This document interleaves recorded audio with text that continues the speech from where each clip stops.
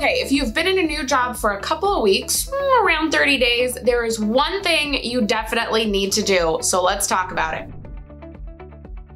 If we haven't met, my name is Cassandra and I am a career coach who has helped people go from hating work to happy work. I love helping people change jobs and get into that right fit for them. So if you are here, it's probably because you already just got a job or you're new in a job. Congratulations, either way. Hooray! So before we get into the one thing you have to do a couple weeks into work, there are some things leading up to that we need to talk about. So number one, make sure in those first couple weeks, you're really becoming familiar with your role, where things are, and who does what. This sounds like, no duh, Cassandra. Like, why wouldn't I do that? Of course, but people don't. After the first week, you kind of get in the rhythm of things. The first 2 weeks, you sort of get in the rhythm and you forget like, oh yeah, I don't fully know that process, or I don't know where something is located. Take some time to like review your notes, read through a training manual again, skim the Google Drive files or your Dropbox or whatever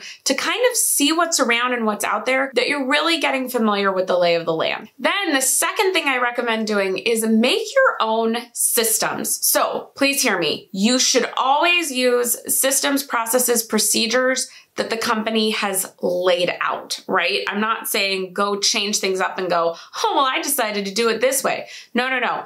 I'm just saying sometimes companies will have trainings for you that are on videos. And when you have to go do it, you don't want to go watch a whole video again, right? We don't have the time for that.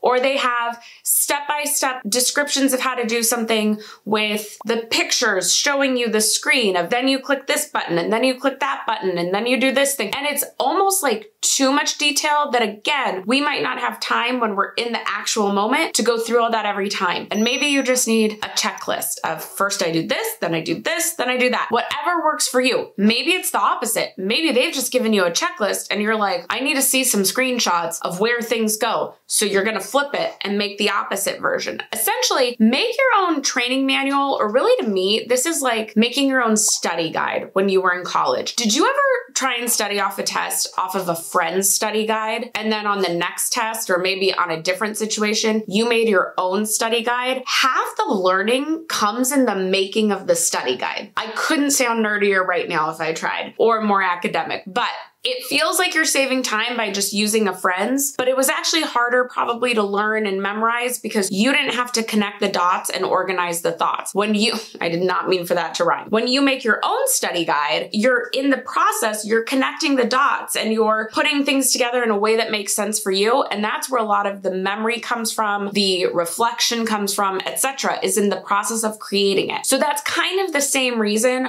why I want you to be making your own training manuals, guides, etc. Just start making the things that will help you be efficient at your job, even if the company didn't make those things. Okay, the next one, start keeping track of what you're working on and what you're doing. I have started not one, but 3 jobs where my supervisor was out of town either the week I started or the week after I started. And they come back and they don't know what I've been doing, right? They trust I'm doing something. No one was a micromanager, but I just always want to make sure I have some proof of like, hey, this is what I've been working on. And so just start keeping a list, tracking like, this is what I've learned, this is what I've been working on, this is how I'm spending my time. It doesn't have to be ultra detailed. If you are an ultra detailed person, by all means, go ahead. Just know it doesn't have to be, but we want to keep track of kind of what we're learning and doing so that we can show that if necessary. And then I suggest start a wins file now. A lot of executives do this. I had a boss tell me to do this, but always keep a file of when people send you thank you emails for your work, or if there's anything you're really proud of that you've done, or in a meeting, someone said you had a great idea, etc. Write all those things down. If nothing else, this is going to help you when you have a bad day. When you have a bad day or someone didn't like your work, you can go look at that file and remind yourself, no, look, I do good work. This was one bad day or one bad moment in a day. and look at all the other good things I've done and look at all the other people who appreciate. So keep it for yourself, but it's also really helpful when you come to your annual review. You can present some of these things. It's going to help remind you when they make you do that like pre-survey thing and stuff. So just start doing those things now. But the number one thing I want you to do is you're going to ask for a 30-day review. Now, some companies have amazing like programs set up that they do 30, 60, 90-day reviews with all employees all the time. But what I have learned is most companies, even if they have a 30-day review, oh, I'm busy that week. Oh, I'm out of town that week. Oh, this is happening. And all of a sudden your 30-day review is on day 90. So make sure you email your boss and just say, hey, I would love to get 30 minutes on your calendar just to do a 30-day review. I'd love to just check in and see how I'm doing. When you have that meeting, come prepared with that list of things you've been working on, things you've been doing, and any questions you have. We may not end up presenting everything, but you just kind of want to have it ready just in case. Just in case you start to hear them say like, well, you know, I haven't seen you working on that much of this. And then you can go, oh, actually, I've been doing this, this, and this. And you can get it figured out, right? You can see where there might be some recalibration needed between both. Ask them, what have I done well and where do you think I could improve? The nice part about doing this at 30 days is we can't take the feedback too personally. Like, you're too new to get it right. When they tell you things you need to improve, it's like, well, yeah, of course, because I've only been here 30 days. But it also helps you know these are the areas that matter to them. So this is where I'm going to focus my time on improving. So it's kind of a really nice time to get that feedback because it's nothing that you've worked on for 3 years and now you're just learning they didn't like it. It's, oh yeah, I've done this for a couple of weeks. Great. I didn't realize I need to learn more about this area. I'll learn more about this area. To me, it's giving an opportunity to your boss to address some things that maybe they didn't love how you were doing and they want to fix it, but it didn't feel big enough for them to say anything.